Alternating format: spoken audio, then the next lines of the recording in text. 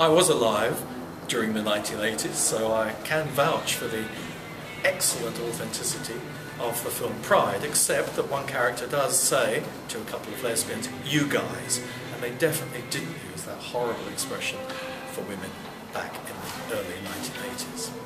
What did I think of the film? I was transported. That's what I expect to be when I go and see a film. I want to be taken completely out of myself. I don't want to be worrying about the clothes or the camera angles or whether someone's got the right accent. I want to be completely enveloped, immersed, transported, and that's what Pride did for me. Seeing it the second time is even better because you can really get every bit of pith and moment from that fabulous screenplay, as well as enjoy every single character. When you look at the screen, each character is fully themselves, even if they're not doing anything. If I could perhaps instance two of the scenes I loved, it's the scene where one of the miner's wives takes our young gay boy, who's under the age of consent because he's only 20, remember those days?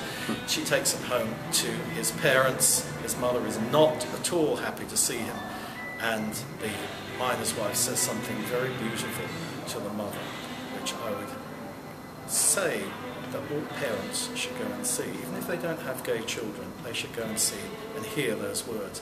The other scene is about buttering bread. Sounds mundane? A lot of people have buttered bread in their time, but not quite the way that Imelda Staunton and William Nye do in Pride. Go and see this film once, twice, 3 times. You won't regret it.